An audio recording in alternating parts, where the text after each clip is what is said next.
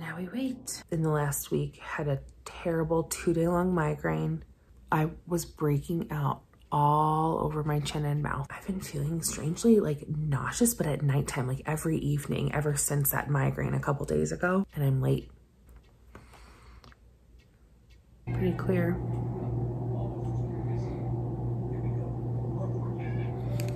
Hey guys, so I did take one more test another day later. I am at this point 4 days late, still says not pregnant. No, not even a hint of a second line, still not pregnant. Well, it's a few days later. I went all the way to being 6 days late, and then yesterday morning, I got my period. So definitely not pregnant. It is hot in here and I'm very shiny. That's okay. This moment isn't about being cute. It's about being real and being honest. I also had a pause too. I'm a lister. So over the last 2 days, I've been just trying to work it out in my head and bullet pointing, you know, what I wanted to talk about in this video. One thing I wrote down was, you know, about, you know, me and my doctor and what we talked about with my pregnancy journey. It's what do I want for my next experience. I said, I want to be healthy for my family. I want to be active and play and explore the world with my kids. I want to be proud of my pregnancy journey. I don't want to hide details from friends and family this time.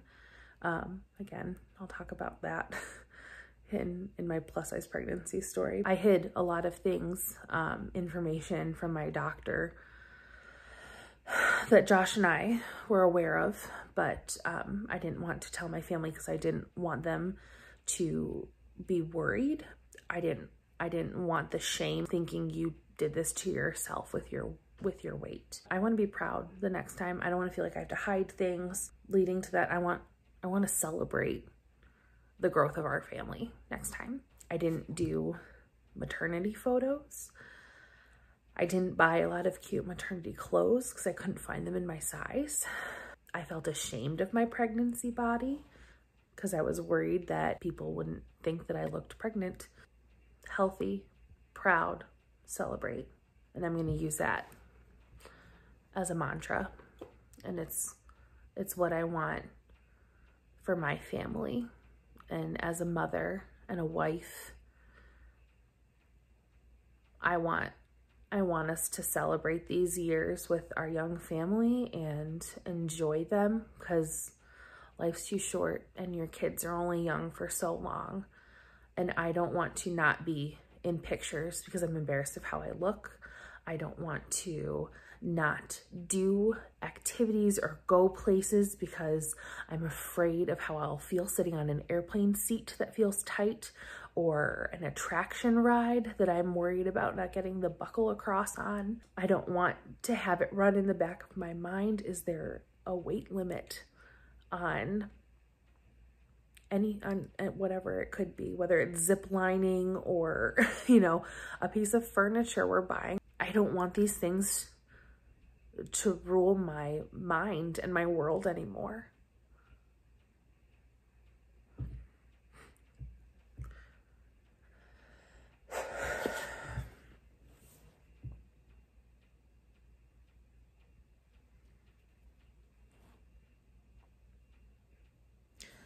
I don't want to cry anymore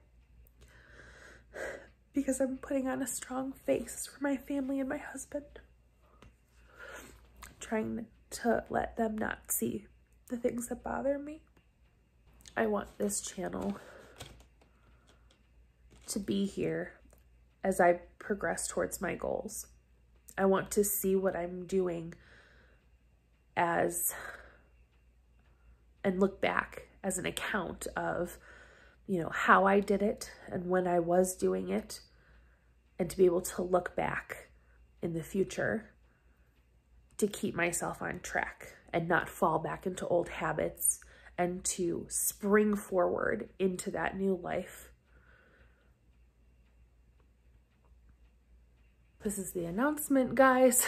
Unfortunately, I'm not announcing that I'm pregnant, but I am announcing that I'm going to be sharing my weight loss journey on this channel. And I hope that you'll you'll join me. I'll be posting new videos Mondays and Thursdays at 10 a.m. Eastern. Until then, I'm going to remember that I need to be striving to be healthy, proud of where I am now, and celebrating each victory as they come. Thank you so much for watching. Please subscribe to follow along with the rest of my weight loss journey. And until next time, bye. Never up, never down, never. Like a theme in a song, clever. Feeling